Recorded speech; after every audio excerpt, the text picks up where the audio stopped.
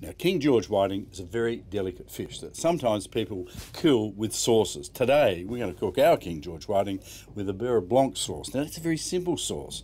It's a little bit of vinegar, a little bit of white wine, of course, butter.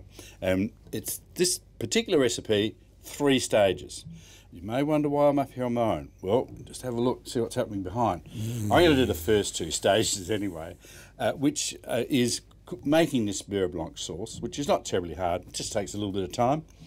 And then the other one is I'm going to blanch the kale, the superfood. So the first thing I'm going to do is to add some olive oil into this pan that's been preheating here. So I've already sliced these shallots really quite fine. And of course, shallot's a member of the onion family. It's again, a delicate onion member. And we'll cook that pretty quickly there, as you can see. Thinner the better. It's like when you cook with leeks. Always cut them very, very finely, and you'll find that they'll caramelise a lot quicker. So they're about ready to the next stage, which is some vinegar there. So we'll put that in slowly. Just a bit of steam there. And a little bit of white wine. I hope you can see it, because I can't. The next thing we're going to do is just reduce that. We should really do that over a couple of minutes, so we might come back and have a look where we are in a few minutes' time.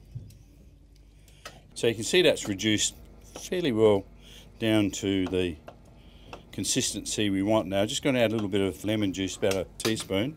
So that'll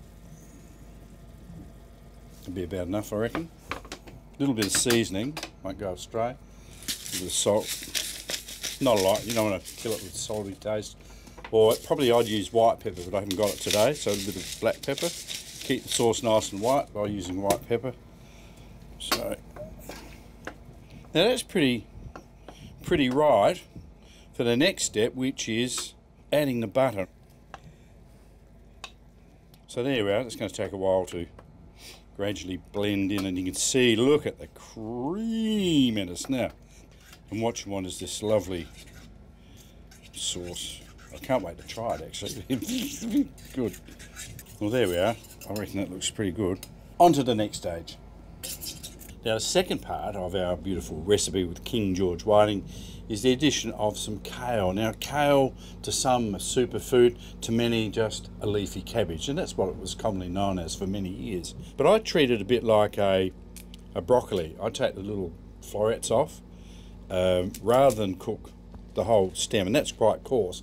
Never throw that away. Always use that in your bullet or something as a health drink. It's fantastic, obviously. I blanched them for about 3 minutes in some boiling water, then cooled them down in ice water, and the end result is these magnificent green, scrumptious florets of kale. Absolutely fantastic. Looking forward to eating them. Okay, this is the next part. We put our pan on a hot oven there. We put in a little bit of olive oil, a little bit of garlic we've cut up, just a couple of cloves, and we've got some real butter. Look at that. We don't want to burn the garlic. It's the last thing we want to do. I think we've got to that point where the garlic is softened, the butter is infused with the olive oil, and I found some chilli. Look, it won't spoil it, it'll enhance it, guarantee. Just a few flakes to get it going. Stir that around, introduce the blanched kale. Look at that, look at the colour in that, absolutely fantastic. Michael Angelakis, you're next, old son. Don't bugger up the whiting. We need to season. Yep. Our the flour. Yes. Lovely coarse sea salt. And we need to put pepper. While I'm doing the pepper, can you salt the fish, please? Now, this is flour. Yes. If you're gluten intolerant, you can use corn flour, potato flour, or rice flour. That's sizzling away nicely. Sizzling beautifully. I reckon a couple of minutes either side. Okay. It's not on high heat, and we'll get that nice golden colour. And Mickey, let me have a look. That's cooked. Oh, that's beautiful. Just enough colour in there. Okay, well, that's cooked. Let's plate it up. I reckon we should too.